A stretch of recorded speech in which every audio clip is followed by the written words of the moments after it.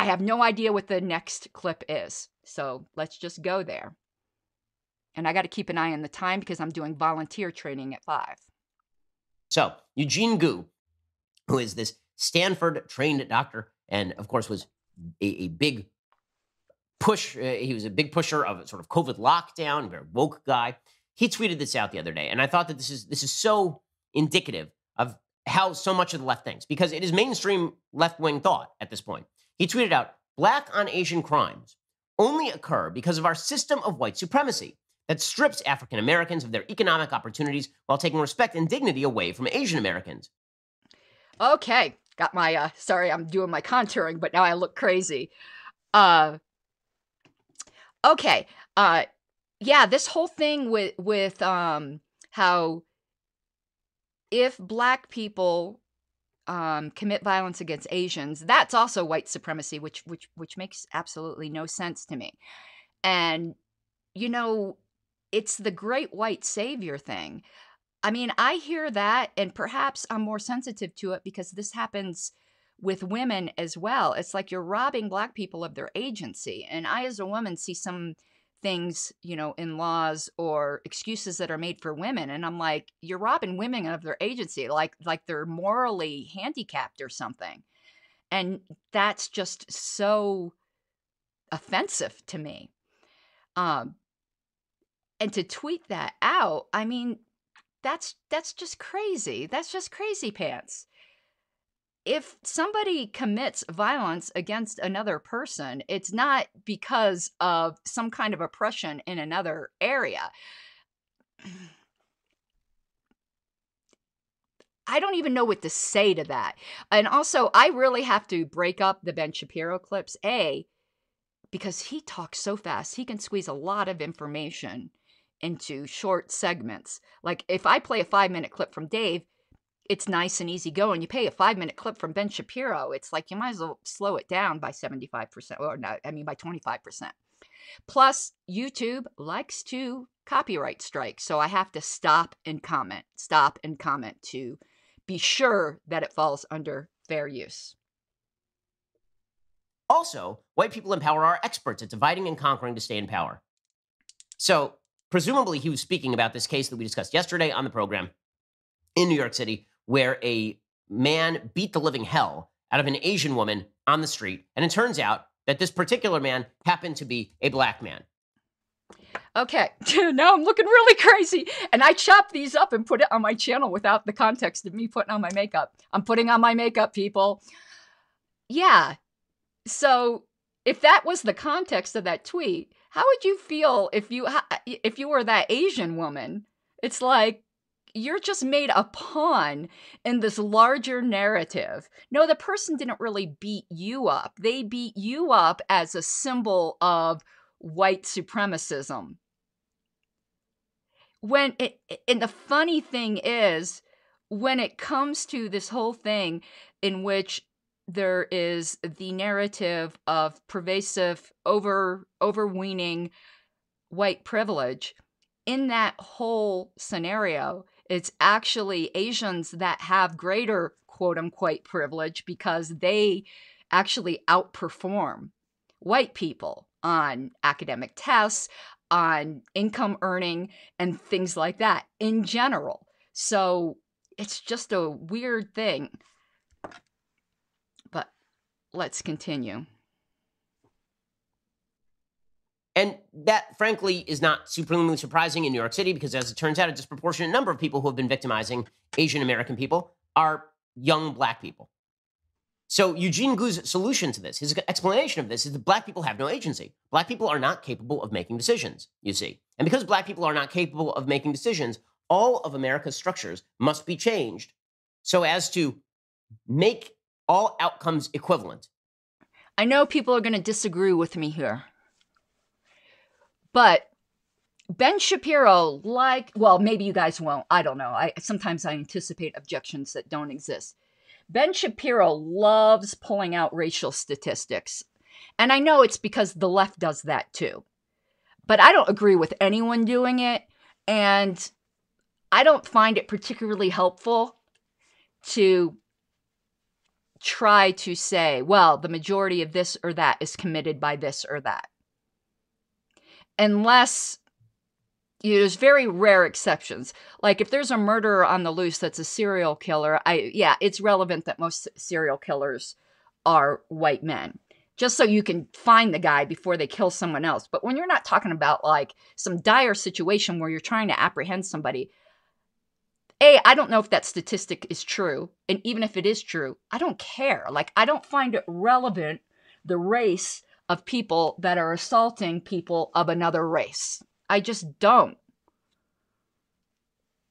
So, I don't know. That just left a bad taste in my mouth where he was trying to say that most crimes against Asians are by young Black people. I don't know. He brings things like that up a lot, and I don't like it.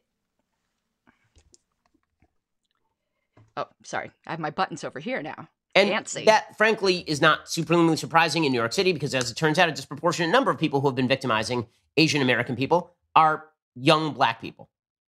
So Eugene Gu's solution to this, his explanation of this, is that Black people have no agency. Black people are not capable of making decisions, you see. And because Black people are not capable of making decisions, all of America's structures must be changed so as to make all outcomes equivalent. I don't know this person he's quoting, so I don't know if he's giving a good representation of it, but it certainly seems to be so within the context of a tweet. I mean, you can't deny that environmental factors do affect decision-making and behavior, but this get out of violence free card of, well, no matter what, it's white people's fault, is not healthy for anybody. And it's going to backfire. Like, you can only, for the same reason that I'm not comfortable with saying, oh, most Asian, crimes against Asians are committed by Black people. I'm also not comfortable with any kind of vilification of any group of people. I find that people tend to live up to the expectations you have for them. And if you expect white people to be racist, you're going to get more racist white people. If you expect Black people to be violent, you're going to get more violent Black people. I believe you should think the noblest of people. And then oftentimes people will rise to meet that expectation because they like the visions of themselves that they see in your eyes. I mean, we know this for raising children. I mean, it's a basic tenet of how to win friends and influence people and how to motivate people. That's what leaders do. Right? Equal rights no longer matter. We're going to have to make decisions for you. We're going to have to be paternalistic. We're going to make decisions for you so that your outcome is equivalent to everybody else's outcome. And if you do something wrong, we're simply going to relieve you of the responsibility. This sounds like David Duke, except in reverse, right? David Duke says that Black people have no agency because Black people are inferior. The wokeists say Black people have no agency because Black people are inferior because white people have made them inferior. How about this? Black people aren't inferior. How about Black people are just the same as every other individuals in American life? They're just as responsible for their own individual decisions. They are just as capable of success. They're just as capable, as it turns out, of not beating up Asian Americans on the street. And thus, if an individual person beats up an Asian American, no matter the race, that person should be held fully responsible for their level of hatred. Yeah, that I thought was a good summary. It is funny that the infantilization, sometimes enunciation, I'm going to tell you a funny joke about enunciation, of minorities and women by the left is just like you would expect from like actual sexists and racists. Now, here's the funny joke. I was with some friends and they were talking about some musicians, friends of theirs, and or was it a joke? No, I think later on. No, never mind. I'm going to tell you the joke, but like this has happened multiple times in my life. No, this lady was telling a joke about a musician because we were in the middle of talking about musicians. And she said a pianist was walking through the park. And we all looked at her like, what? And her husband goes, enunciation, dear, enunciation. Because you know what we thought she said. So if you ever say pianist, make sure you go pianist, Enunciate, dear. Enunciate. Yeah, I've got the humor of a sophomore boy. Continuing. And by the way, his entire argument, Eugene Gu here, that black on Asian crimes only occur because of white supremacy is utterly insane. On its face, it's crazy. It turns out that the man who is busted now for the attack on this Asian American woman is named Brandon Elliott. He is 38. And it turns out he was arrested in 2002 for the murder of his own mother in the Bronx. Yeah, isn't that interesting? You know, so was that white supremacy too? This was just a bastard. This was just a violent, bad person. And how the hell was he out of jail? He murdered his mother? You know, matricide is pretty harsh, man. Like, I don't get it. And I'm wondering if I lost my signal because I haven't had any comments, and that's surprising because all this culture war stuff usually. David Davis says that's the Democratic Party shtick, to view themselves as a parent and people as children. Yeah, I say progressivism is eternal childhood. It's you never leave the womb. You're in the womb to the tomb. Let me remove that and continue. Now, I have to say this for all the people who are only going to watch 10 seconds of the video and go straight to my comments and call. Okay, I wanted to stop this. I think we're still on the racist stuff. Okay, now I want to introduce these clips we have coming up. I believe it's still talking about the Asian violence thing. This guy's channel is called Ruined Leon. I love him. He calls himself the sexiest black man on the internet, and he looks like Will Smith to me, and Will Smith is just gorgeous. So, yes, okay, Leon, you are the sexiest black man on the internet, and I love you. I've been binging your content because he's got his head on his shoulders. It's a great channel, but now let's continue because I figured a lot of you might not be familiar with him, and I've been playing him a lot. A grifter or a pick-me or a white supremacist or someone who likes sucking white people's dick. But if you enjoy hate crimes, if you enjoy committing hate crimes, if you enjoy making excuses for people committing hate crimes, go fuck yourself. No matter the gender, the race, ethnicity, no matter what you feel inside, no matter if you're having a good or a bad day, if you are going around committing violent acts, participating in violent acts, or making excuses so that the person committing the violent act can get away with it, go fuck yourself right in the ass, because you are the worst type of human being. with a barbed dildo, I would say. Absolutely agree with him. Couldn't have said it better myself. You're a man after my own heart. I think we share the same spirit animal. I think I took these clips out of order, though, because I think that was the conclusion to a whole shtick that he gave. So let's do the next clip. They might be out of order. For some reason, there are individuals who will take situations and just throw it at white people and make it a white person's problem. Make it the reason why situations are happening is because of white people. And one of these individuals, Eugene Gu, is going around claiming that if black individuals are attacking the Asian community, it's obviously because of those evil, pasty white people who have better lives than them. I'm going to be completely honest, the tweet Eugene put out before his initial claim of white supremacy was actually a really wise tweet and something that we all need to consider. Hate crimes against Asian Americans have been going on for generations. The media only cares about it now because it's trending. But what happens when the fashion changes and they move on to the next topic? Will that mean all hate crimes just disappear? So disingenuous. Yes, I agree with that. The media does like to talk about things only when they're trending. Okay, yeah, that's so true. Do you think the media is really all hot and bothered about Asian, crimes against Asians? In these communities when the Black Lives Matter riots were going on, a lot of those small business owners were Asians.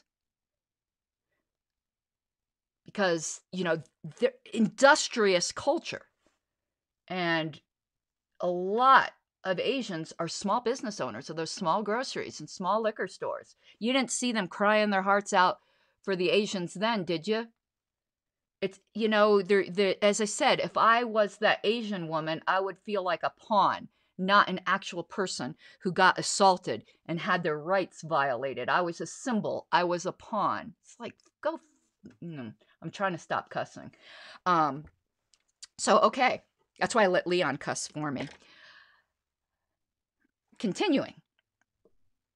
Black on Asian crimes only occur because of our system of white supremacy that strips African Americans of their economic opportunities while taking respect and dignity away from Asian Americans. Also, white people in power are experts at dividing and conquering to stay in power. It's interesting how he's sitting there saying people are using their power to divide people and conquer over others while he's actively dividing people. He's dividing white people, he's dividing black people, and he's dividing Asian people. How are you going to sit there and claim that black people, their reason for attacking another human being who also has a right to exist on this earth, their reason for attacking them is because of the random white dude who's more successful than them? Yeah.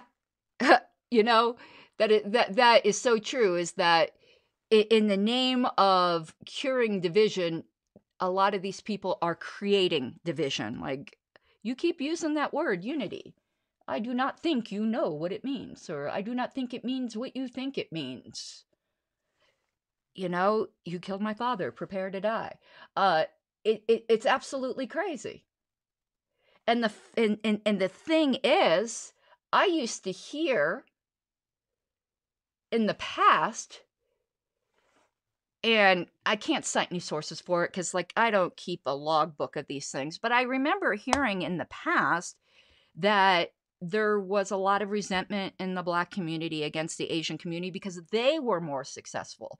So now it's not that the Asians themselves are successful, which many of them are much more successful than your average, you know, white bread person, you know, definitely than your average like trailer white trash person. And I used to live in a trailer. That's just a, you know, if you lived in a trailer, God bless you. Or if you live in a trailer, God bless you. You're probably saving a whole lot more money than I am right now. But you know what I'm talking about. I'm talking about the stereotypes. And yeah, but now it's white people's fault. Everything I guess is white people's fault. I wouldn't, you know, I totally respect Leon because, you know, there are people who use this narrative who don't believe it and are using it to their benefit. Just like there's women who use the sexism narrative and they don't actually believe it. I'm not saying nobody believes it, but there are women who don't believe it that use it because it benefits them. They're like, hey, if I can, it's the type of evil women that fake rape allegations. There's not very many of them, but you're lying to yourself if you think it doesn't happen. Or like that lady on the videotape where, you know, she wasn't getting her way in her marriage and she started punching herself in the face and then was going to claim her husband did it. Yeah, that. Well, and it's the same type of people who fake hate crimes to try to get some kind of clout or advantage or glory for themselves. I mean, that's just human nature. If you give people an opportunity to exploit and lie and swindle, the liars and swindlers are going to take advantage of it. And this guy with that tweet where he talks about white people being experts at keeping themselves in power, you want to know who is an expert at using race issues to keep themselves in money and power? People like Al Sharpton. Anyone can do that. In fact, maybe this guy in the tweet is. I don't know enough about him to say, but it's starting to look that way to me. There is no amount of white supremacy in the world that should inspire anyone else to attack another human being. That shit is weird, that shit is disrespectful, and it's abhorrent for somebody who is apparently a doctor to spout this type of nonsense. Yep, absolutely agree. Just, you know, and just for the women who might be interested, I've just started doing like, because I have very, very hooded eyes, my eyeliner like with black eyeshadow instead. And it's not really, it's like faux eyeliner. So if you see how I'm like doing it in the corners here, it's like gives the illusion of a wing. So let me just get this side going here. And you got to use these guides like I'm using. I mean, I have both hooded and downturned eyes, which is a double whammy. And I've always had them. Of course, they get worse with age, but hooded eyes and downturned eyes aren't an age thing. I mean, you could develop them with age when you didn't have them before, but it's also just a type of eye shape.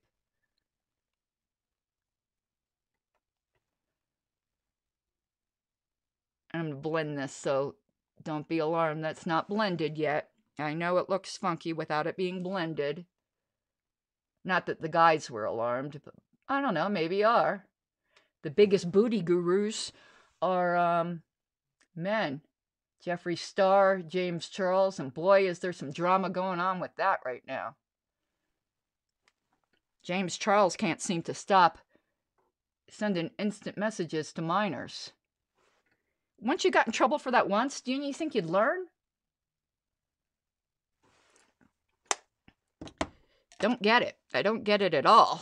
Okay, we're going to go to the next clip in a minute, but I'm trying to find a good blending. This is a good blending brush, I think. Okay. In a democracy, the people rule. If voters want something done over time, it happens. That's what self-government is. But what do you call a system in which all the really important decisions are made by big companies without any reference at all to what voters want? Okay, that was just a really short clip because I like pointing out Tucker Carlson's hypocrisy or cognitive dissonance. Really, what voters, who are these voters you speak of? Is it, you mean the majority? And so if the majority decide they want something, but the 49% don't want it, that's somehow self-government. Certainly not self-government for those who are getting forced by the rest. Like, I used to spout these platitudes too and didn't see the inherent contradiction. So I like pointing it out. So I don't think he's being illogical or internally inconsistent on purpose. I think we're like brainwashed into it. And that when you step back and think about it, you're like, let me tell you a story. Like, I was dealing with a progressive friend of mine arguing about whether or not taxation was theft. And to me, that's just like obvious now. And, you know, he was arguing that it wasn't. And I said, but I don't want to pay it. I don't want to. And then I go, so what happens if I refuse? And he kind of like had to step back the minute I was like, I don't consent. You know, when talking with leftists, really the consent issue does bear fruit because they really respect consent, or at least pay lip service to it. The politicians don't, but your average everyday leftist does. So focus on the consent issue, and I found it's very effective. Like, it does make them think. Okay, I'm just brightening up the eyelid corner here a little bit. And I am still going to put some eyeliner on, but I don't have to put as much when I use the black eyeshadow. Okay, next. What is Ben Shapiro's favorite song? I said certified freak. 7 days a week. Wet ass P word. Make that pullout game weak. Yeah, you effin' with some wet ass P word. Bring a bucket and a mop for this wet ass P word. Give me everything you've got for this wet ass P word. I just did that as a joke because I think it's funny. I'm surprised he even asked that question on air. What's his favorite song? Because he's still the laughing stock of the internet for that.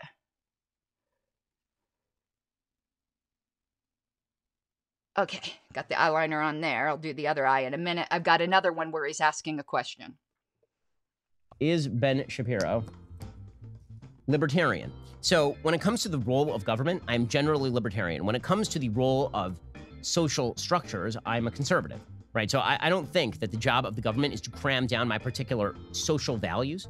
I do think that you need a rich and robust social structure that is capable of inculcating those values into citizenry. And I think that if you had to sort of embody what I believe about government in one quote, it would be the John Adams quote, that the Constitution was written for moral and religious people and no other, because the Constitution, in the absence of a moral and religious people, the people would just rush through the boundaries of the Constitution like a whale through a net. Like a whale through a net? Wouldn't a net catch a whale? I think he meant water through a net. I don't know. I just noticed that weird. I think he screwed that up. No, Ben, I think you are oversimplifying your views on government, unless I misunderstand you. I don't watch, everything that Ben puts out. But I remember when those bathroom laws were going into effect. I'm not talking about the bathroom laws mandating the bathroom issue. I'm talking about the bathroom laws. I can't remember. It was a southern state where they were trying to outlaw private businesses having, not, what's the way to put it? Being absolutely fine with transgender people using the bathroom of their identified gender. And I don't remember him condemning state action for that. So on some things, he's somewhat libertarian. But then again, the word libertarian, kind of like the words radical and moderate, has so many meanings. I don't think he's a political libertarian because he is fine with the state doing certain things. He might be less fine than other Republicans, but I wouldn't call him libertarian. He's certainly not a social libertarian. And when it comes to libertarianism just as a worldview philosophy, it gets much more muddier. Some people would say that you have to be very personally liberal to be a libertarian. And a lot of people in the Libertarian Party think that. I don't believe that's true. I believe you can be very, very socially conservative and be a libertarian. I don't happen to be socially conservative. And I do agree with him in the abstract that you have to have a society that will uphold freedom. Or you have to have a society that will uphold good morals. He and I would probably disagree on what some of those good morals are. And I don't think religion is required for it, even though I am a religious person myself. Okay, continuing. Final note, the evidence is additionally coming out in the George Floyd case. And as it turns out, there's pretty powerful evidence, according to Annie McCarthy at National Review, that George Floyd resisted arrest. There's also a fair bit of evidence that one of the other people in the car with George Floyd may have been his drug dealer. So the defense is starting to put up its case. Watch over the course of the next week as the media attempt to elide the case completely. They will cover the prosecution. They will not cover the defense. You will not know. The jurors are hearing a pretty shaded version of what happened that day, so that if Derek Chauvin is acquitted, it will be blamed on American racism rather than on the very complicated fact patterns of this particular case. There isn't a complicated fact pattern, Ben. Kiss my ass. Who cares? I don't care. Oh, my nose is dripping a little. I don't care if he resisted arrest. That's not a capital offense. I don't care. I don't care if his drug dealer was in the car. What does that have to do with anything? The guy used drugs. Whoop-de-doo. I don't care. That does not justify what happened to him. Ben didn't give any, mitigation there. There's no mitigation. You don't get to kill somebody if they resisted arrest. You don't get to say that life is not worth as much or it's justified to use more force against him because his drug dealer might have been in the car. I don't care. And Ben has just completely misrepresented this whole thing from the beginning. I've done a whole show on it called Don't Cry for Me, Ben Shapiro. The facts on the George Floyd case don't care about your feelings. I would highly encourage you to go watch that. He really, really angers me with this. You gotta take what you're given, that's how we live it. Don't be mad at the system, it's simply how we've existed. I hear a lot of people talking like they politicians and choose to be an accountant because it's safe in the business, not because they want to